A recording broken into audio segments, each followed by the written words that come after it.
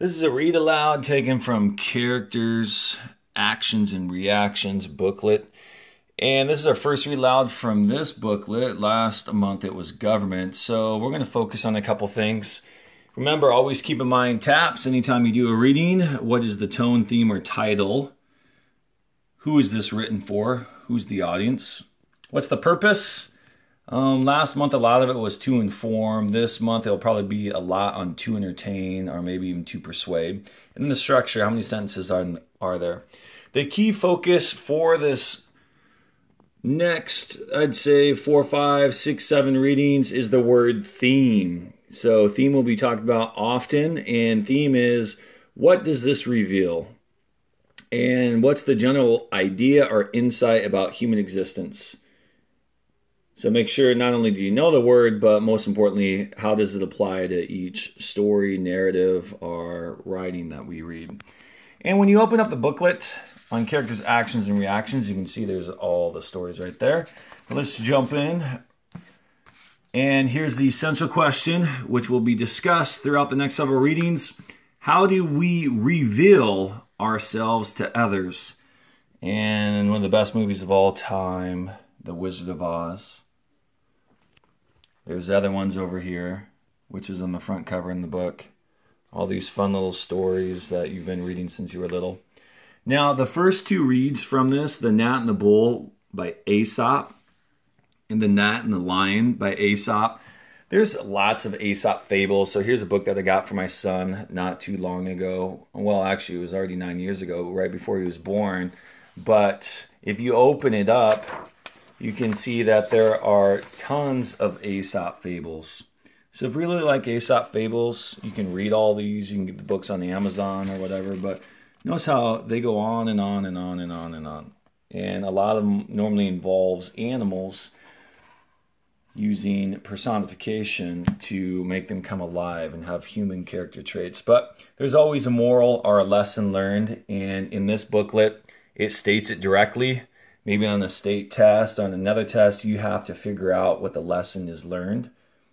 But for this reading, it's already given. So keep in mind, focus on the key literary term, the word theme, and the general idea or insight about human existence. All right, let's go. And remember to annotate as you read. We'll do that later down the road. The Gnat and the Lion by Aesop. "Away with you, vile insect," said a lion, angrily to a gnat that buzzed around its head. But the gnat was not in the least disturbed. Quote, "Do you think," he said spitefully to the lion, "that I am afraid of you because they call you king?" The next instant, the gnat flew at the lion and stung him sharply on the nose. This made the lion mad with rage, and so he struck fiercely at the gnat. But the lion only succeeded in tearing himself with claws. Again and again, the gnat stung the lion. Here's the picture. A gnat is just a little bug. The lion was now roaring terribly. At last, worn out from their battle and covered with wounds that his own teeth and claws had made, the defeated lion gave up the fight. The proud gnat buzzed away to tell the whole world about his victory, but instead he flew straight into a spider's web. And there he, who had defeated the king of beasts, came to a miserable end, the prey of a little spider. So here's the lesson learned. They call it a moral. Pride goes before a fall. Let's read it one more time. Pride goes before a fall. So what does that mean? Okay, something that is really little and small can take on someone big, but you better watch out before you get too excited, because someone smaller than you can still take you out. So the lesson learned is be humble. Move on. Of course, come up with your own too, okay? The next one, The Gnat and the Bull. So remember, the gnat, little fly, little bug. Let's look at this one. Wow, only 4 short paragraphs. We need to keep all these like this. This is awesome. Paragraph 1. A tiny gnat flew over the meadow with much buzzing for so small a creature and settled on the tip of one of the horns of a mighty bull.